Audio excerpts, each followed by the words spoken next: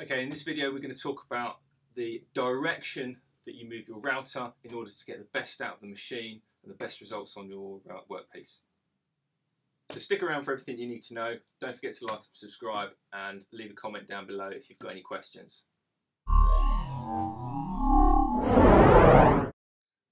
So there is a lot of confusion and misconceptions out there that I've come across over the years about which way to move the router around the work. And I get that there are confusions about that because I guess we're used to having machines like a table saw or a circular saw where the blade is moving in a particular direction, and all of a sudden we turn that on its side and then we can move in either direction. It gets a little bit more confusing as to which is best. Now there are probably things that you've heard: push or pull, or left and right, or clockwise and anti-clockwise, and it depends on how your brain works as to which is the most appropriate. Whatever router you've got, whether it's a plunge router, a fixed base router, it doesn't matter. It doesn't matter what the make is or what the model is. It all works exactly the same. There's one thing that is common throughout all routers across the world: they rotate the cutter clockwise when you've got the router in your hand to work. And it doesn't matter whether the router's this way round or that way round or halfway round. Whatever orientation of the machine, the cutter is still moving in a clockwise direction. Now, some people have argued that point in the past, but let me show you the cutters and I'll explain why that is a fact and not a misconception or a myth. Okay, so here's my router cutter. If I balance it on the work like that, as if it's in a machine, hopefully you can see the teeth are all pointing in the same direction. If I rotate that clockwise, the teeth are cutting. Now, if I rotate it the other way, it's not going to work. And if you've ever managed to put a table saw blade or a circular saw blade in the machine the wrong way round, you'll see it doesn't cut very well at all. Now, something that everyone probably is aware of is we always cut against the direction or the rotation of the cutting implement. So if it's spinning clockwise, we need to cut that way. And the easiest way to demonstrate this is using an edge moulding bit, which I've got set up in the machine already. I've set it to the right depth, and all I'm going to do is I'm going to route the edges of this piece of work, and I'm going to move the machine in an anti-clockwise direction around the outside. And this is why I prefer to think of clockwise and anti-clockwise, because it doesn't matter the orientation of the piece of work on whatever it is I'm machining. It doesn't matter where I am, where I start and where I finish. I can always go anti-clockwise. So here, from your perspective, I'm working left to right. That's my right to your left. And along here, I'm working my left to your right to my left. No, my left to my right, your right to your left. But it's still the same anti-clockwise direction. But when we get to the sides, I can be going up and down, up or down. Yeah, but it's still anti-clockwise. Now, if this was the, I don't know, let's say I wasn't doing all of these, I was just machining the front edge of a shelf or something. Just the one edge, I can work anti-clockwise, start here, route that way. Or I can start here and route that way, and it's still in an anti-clockwise direction around the piece of work. Yeah, and that's the key to remember. So I can stand here and I can pull it. I can stand here, I can push it. I can stand here and pull it, or I can go from side to side. It really doesn't matter as long as it is in an anti-clockwise direction. Simple.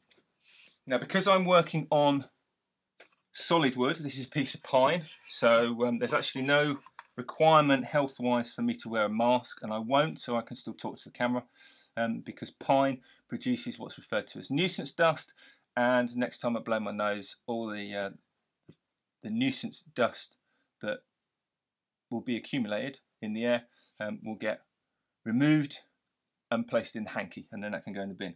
If I'm routing MDF or hardwoods or some exotic stuff, then the dust produced can be toxic, and then a mask is required. But for this piece of work, a bit of old softwood pine, there's no requirement. Okay, obviously there is still a requirement for some safety glasses. Now, because this is solid wood and it has a grain direction, or it could be a piece of plywood with the veneers on the face being in that direction, what I'm going to do is I'm going to start routing on the end grain. Doesn't matter which, I can start on this bit end grain or this end grain, it doesn't really matter, because in the end I'm going to go and do all of them. But there is a chance, just like when we use a miter saw or a chop saw or even a circular saw, as the cutter's cutting, it's going to have a tendency to want to chip these end fibres. Now, if I do those last, and I've already machined this, if it chips, then it's going to chip out on my finished edge. But if I do it first, and then come across and machine this profile here, there's a much better chance that any breakout on this corner and this corner will be absorbed by the following machining process. So hopefully that'll happen. Let me show you.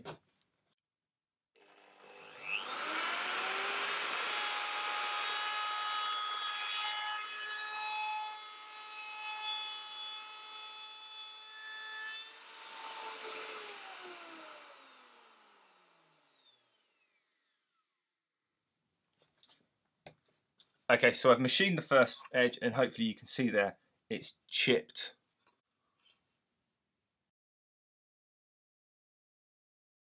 But that doesn't matter, because let's keep it in the same plane. I'm now going to come across and route that profile anyway.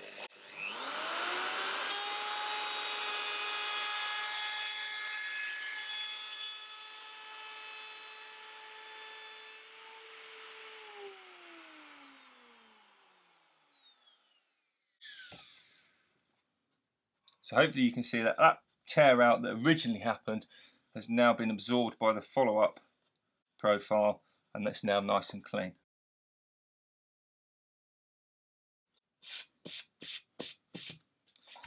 So a little bit of burning occurred at the start and finish of the line. That's not to do with the cutter, that's purely my feed rate. As I start on the edge, I'm going more slowly, it's building up friction.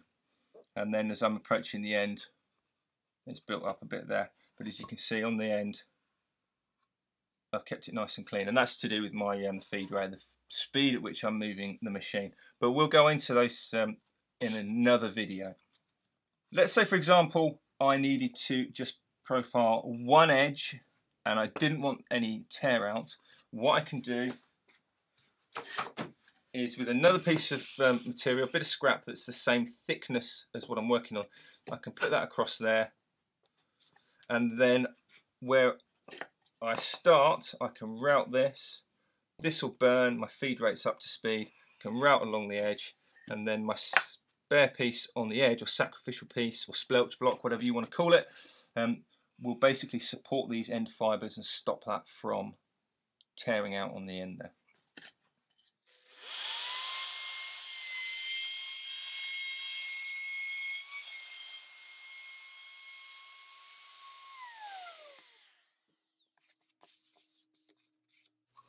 So there we go, a nice clean profile. Yeah, a little bit of burning on there.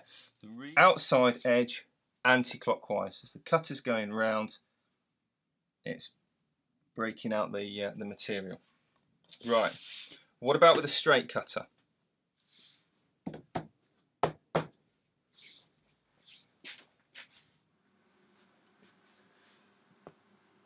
Okay, so what I've got here is a straight flute, two-flute cutter. It's 10mm in diameter, on a 1/4" shank, installed into the router, and I've added a side fence. Now, dependent on essentially how much you spend on your router, will depend on the complexity and how many bells and whistles your fence has. This has got a fancy fine adjuster to fine tune its setting left and right in it, and it's also got these adjustable side cheeks. but I've deliberately left those open because if your router fence has a less expensive, fewer bells and whistles, you'll more than likely just got a large aperture. And the reason for that large aperture is we can put a larger cutter in there but only use a proportion of or part of its diameter to route. So if we want to do a rebate that's 6 mil wide and we're using a 1 inch diameter cutter, we can just use the edge of it. That's the reason for that. So I've deliberately left that open. Now where previously we had our bearing, which was riding along the edge of our work and giving us essentially our depth of cut in from the edge, we don't have that on this standard 2-flute cutter, so we need something to basically stop us from wandering too far away from our cut line and keep it in the right place. So this we're going to use is the fence, but the fence is still referencing off the edge of the work, so the same rule applies. We go anti-clockwise around the outside of the work. Don't forget the cutter is still cutting in a clockwise direction, exactly the same as it was before, so the same applies. I keep putting my specs down and forgetting where I've put them. Now, one thing to remember, or to consider should I say, is if we're routing an edge and we move the router away from the work, all that's going to happen is we're not going to cut as much material. But that's fine because there's nothing on the other side, so we can just go over that again and reroute it so the bearing's in contact or the fence is in contact, and that's going to keep it in a straight line, and that's fine. So let's route this OG profile on this end into a rebate, say. So it could be a rebate in the bottom of a drawer or perhaps the back of a cabinet, say. Now because this has got an open end, there's potential for the router to swing in like this and cut essentially a corner off here and then follow on, and then there's potential for it to do exactly the same on the outside. So what we're going to do to get around this is we're going to keep more pressure on the front fence as we come into the work and effectively drag the rear side of the fence in with us, and then once we're through we're going to bias the back so the front then carries on in a straight line, effectively the same as we would with a planer or a jointer depending on where you're from. And hopefully we'll get a continuous straight line and we won't cut in on the corner. Let's see how we get on with that.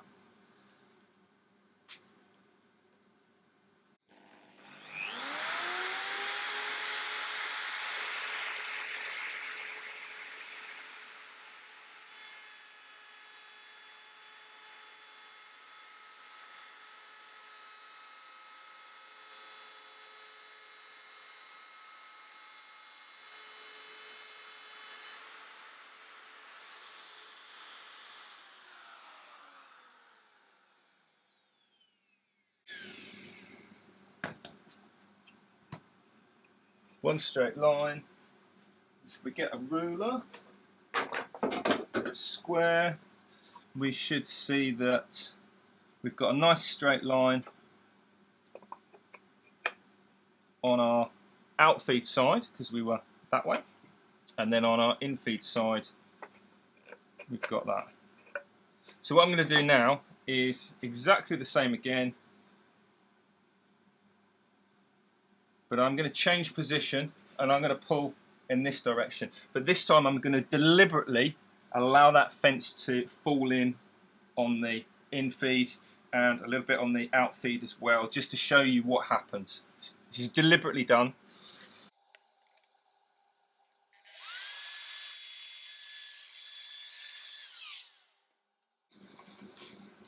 So hopefully you saw what happened there, and if I put that ruler on, then can you see that gap? I've got a gap in here.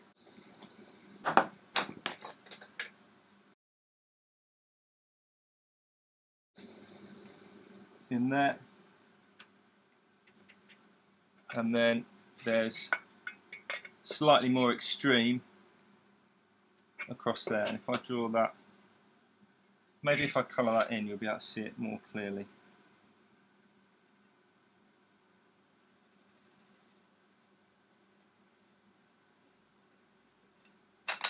Hopefully you can see there where it tucks in and tucks in. So that's something to consider when you're using a side fence.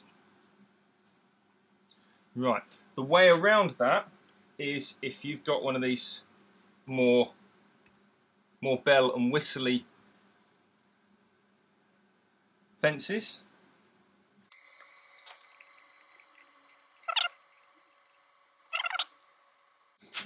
Now I always consider these, well, they virtually meet up on this one. I always consider these to effectively be sacrificial because they're really easy to make actually out of a piece of ply. But if you're doing a rebate, as we are here, and not using the full width of the cutter, then it's a good idea just to back them up a little bit to just allow for the cutter space to give you the least amount of aperture to potentially fall into. If you don't have these fancy cheeks, then what you can do is just screw on a piece of a batten that's straight, and close that off so you've got a full straight edge to ride on. That's the make do method. Right, so as well as doing a rebate with a straight cutter, we could also do a groove. So a slightly more substantial method to let the base into a drawer or the back into a cabinet, give it even more strength, was to actually put it into a groove. And we can still use our straight cutter for that. And all we need to do is adjust how far the fence is away from the cutter, exactly the same as you've probably seen with a router table fence if you've got a split fence on a router table. So all I'm going to do is exactly the same thing again, only this time I'm going to route a groove or a dado or a trench or whatever you want to call it.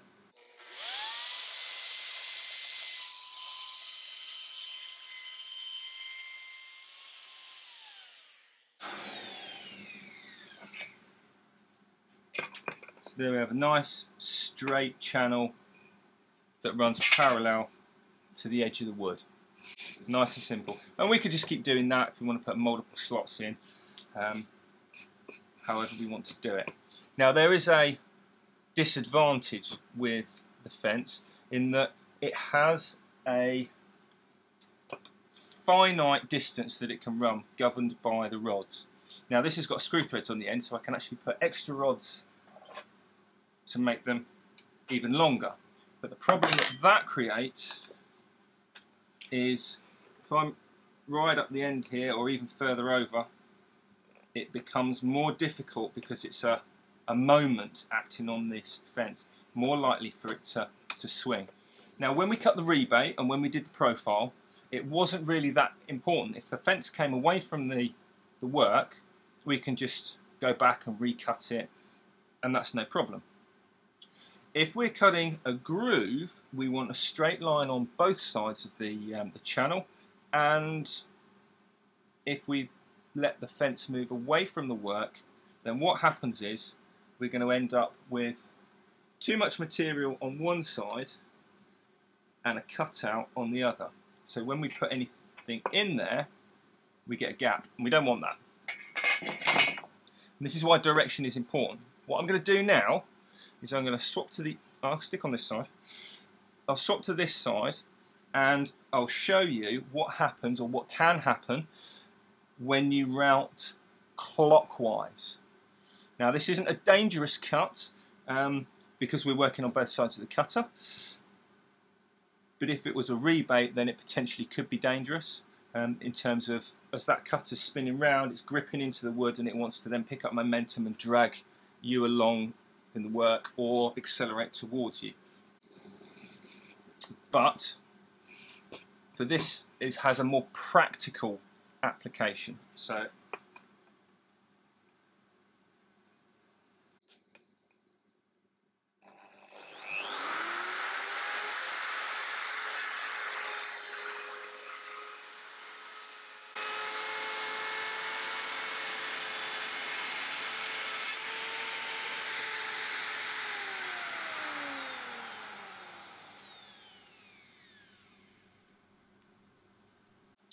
now, hopefully you saw what happened there. I wasn't putting an awful lot of side pressure on the machine there, and that's why it's quite an extreme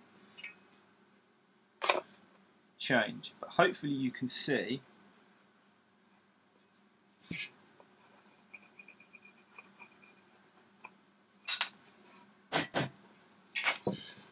what's happened there. You see it's wandered out, and that is to do with the direction of the cutter, the way it's rotating.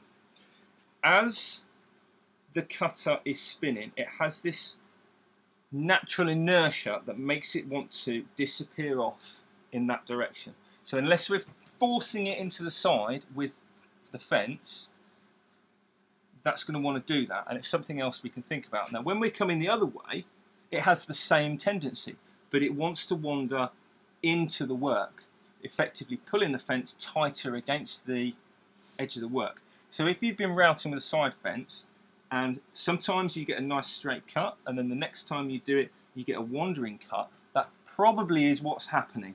Unless you are forcing the router to disappear off, you've got one direction, anti-clockwise.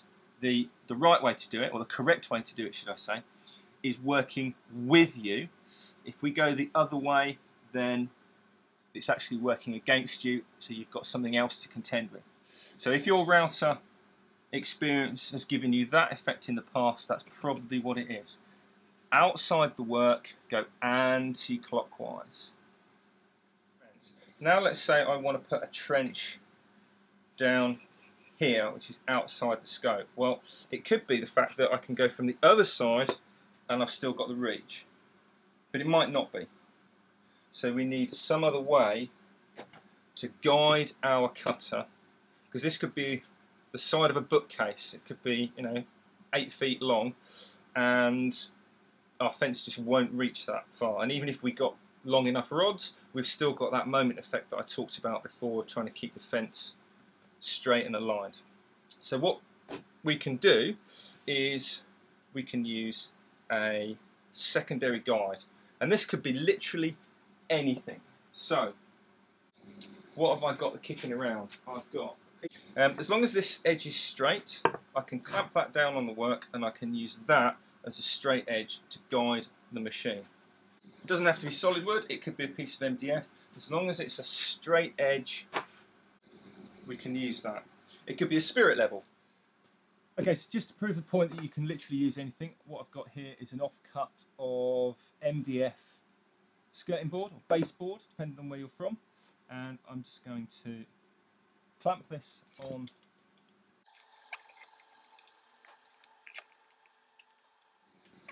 I'm going to route using the base of the router against the edge of this straight edge to give me my straight line. And now I'm working on the inside of the piece of timber. Now I said when you're working on the outside, you go anti-clockwise. Conversely, actually, if you're working on the inside for an aperture, you go clockwise. But we're really not concerned about this piece of our actual finished bit of work. What we're concerned about now is our guide. And we're going around the outside of our guide. This is our reference point now. Originally with the bearing, the outside of our work was our reference point, and with our fence, the outside of our work was the reference point. Now we're working against the outside edge of this, which is our reference point, our datum for where we cut from. So we're going to go outside around the outside of this. Yeah, the same thing, the same rule applies. Anti-clockwise, I'm going to start here and route up away from me.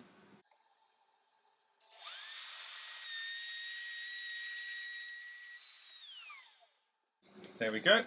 Nice straight edge, nice straight trench or groove. No problem whatsoever.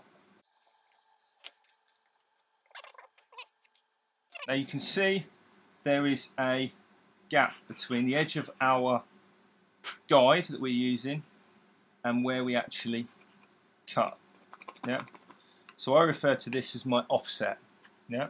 And that will change dependent on the diameter of our cutter. If we put this where we wanted our cut, and I've done it loads of times before, instead of a cut where we want it, we'll end up with a cut next to it, and that can be annoying.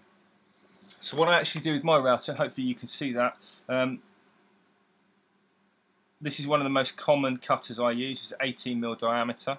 I actually write on there what the offset is, and I don't need to remember it. I just know that if I've got my 18mm trench going in here, I need to move my guide 66mm across to one side. And what I'm going to do now is I'm going to use this. This is a slightly fancier, more bells, more whistles guide. It just clamps in on the work, and I can move it as I need. I'll cover that over, tighten that down, and that's now strong enough to hold it without it flopping around.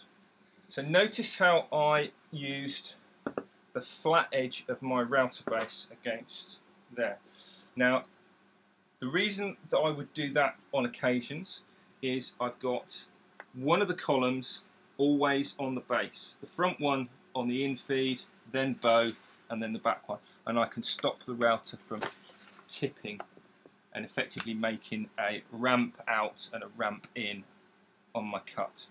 But what I can actually do is use the curved edge of my base as well. Now, this isn't true for every single router. If you have a router, DeWalt do one, and Bosch do one, where the main motor is, and Trend do one as well, where the router body and the motor and the collet assembly and everything like that can be detached from the base to separate them. There's chance that they don't always go back exactly in the same place. If your router is completely fixed all in one, then this curve will be a true radius from the center point. Therefore, from that center point to this point of this radius is exactly the same distance as anywhere along that arc. Yeah, and I'll prove that.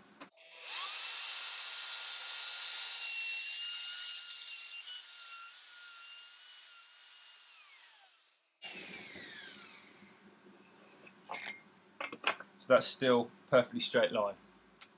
No dramas there. Conversely, if I use the flat edge,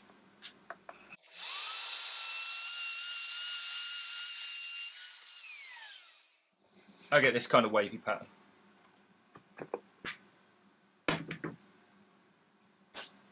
So one's a wavy pattern,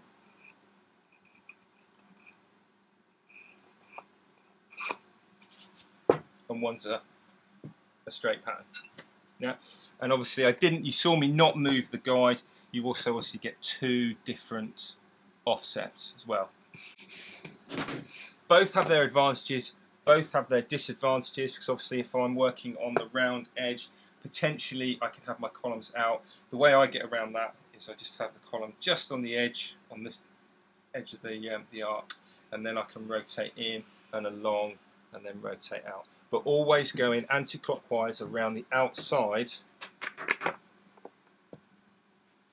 of whatever it is I'm referencing against. So if I'm cutting on this side of the guide, I go up just like I did. If I'm working on this side, I'm going to come down. Yeah, and that's why I don't like the left or right rule, because it can be confusing. You have to think about setup to go left and right, and if you get something set up differently, or something orientated differently, then that left and right goes out the window. So let me show you now an application where you might want to work an aperture. I don't know, let's say this was a office desk or a television unit, and we wanted to make some holes for cable access. Aside from just drilling a hole or using a jigsaw, we can use the router for that as well, with the aid of something to guide us. Now, as I've already said, if we're working around the outside of something, we go anti-clockwise. Yeah? So there's one thing. There's four things that we're going to work around anti-clockwise. If I now set these up anti-clockwise,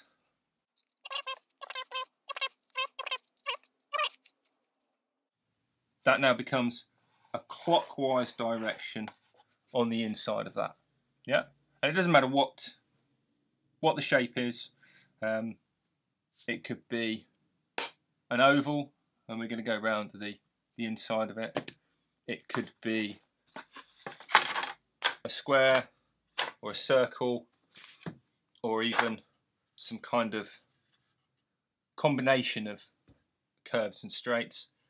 We're going to go around the outside along the inside of an aperture. Yeah. Now for this, doesn't matter what the size is, inside clockwise.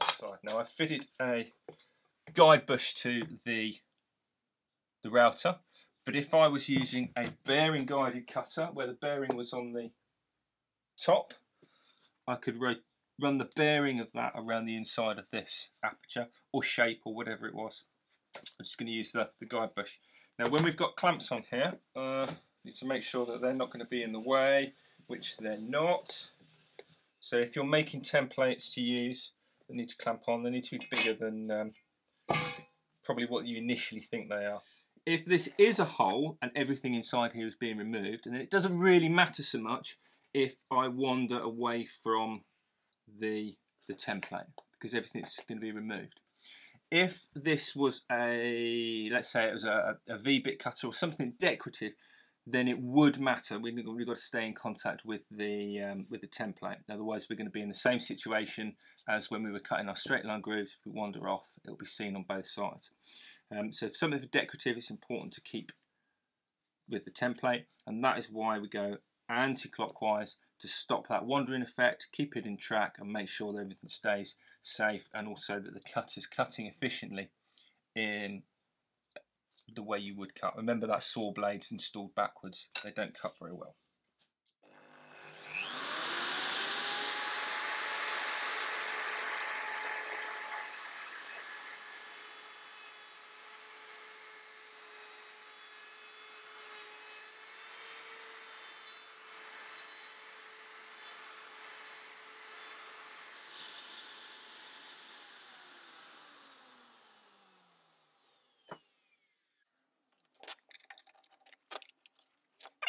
We've got our shape. Obviously, if it was going to be an all the way through hole, then we just keep plunging down, working our way around, taking it out, effectively cutting through the depth of it. Nice and easy. That can be any shape. It can be any shape at all, and we could effectively have any shape of cutter in there as well. Something more decorative or an actual physical shape. Now I know people are going to ask this, because I get asked this every single time I talk about templates and direction. This is just a circle or a square or whatever. It's something nice and simple. If it is a more complicated shape, so let's say you had to cut out, I don't know, 200 hearts. Yeah. If you wanted to keep 200 heart-shaped pieces of material, I would make the template, the heart shape, slightly smaller, and use that to guide to cut out the shape. If I wanted 200 heart-shaped holes in something, then I would make the template the outside, because that will protect the work that we're keeping, because we've got the heart-shaped hole.